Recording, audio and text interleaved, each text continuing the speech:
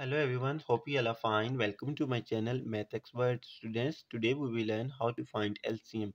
We have to find LCM of 100, 200, 300, 400 and 500. So what will we do? First we find prime factors of these five numbers and then we will find LCM. So let's start. We start with 2.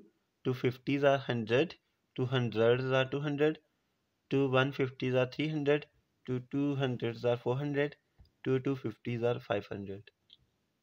Again with 2, 225s are 50, 250s are 100, 2 7s are 14, 2 5s are 10, 200s are 200, 2 1s are 2, 2 2s are 4, 10, 2 5s are 10. Again with 225 as it is, 225s are 50, 75 as it is, 250s are 100 and 125 as it is. Again with 225 as it is, 25 as it is, 75 as it is, 225s are 50, 125 as it is. Now with 3, 25 as it is, 25 as it is, 3 2s are 6 and 15, 3 5s are 15, 25 as it is, 125 as it is.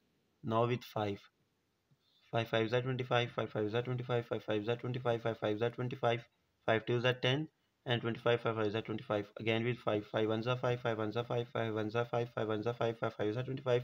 Again with 5,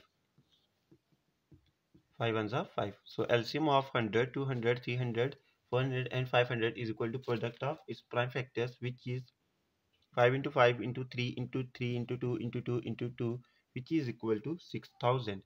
Hopefully you like this video. If you did, please like, share and subscribe my YouTube channel. Thank you.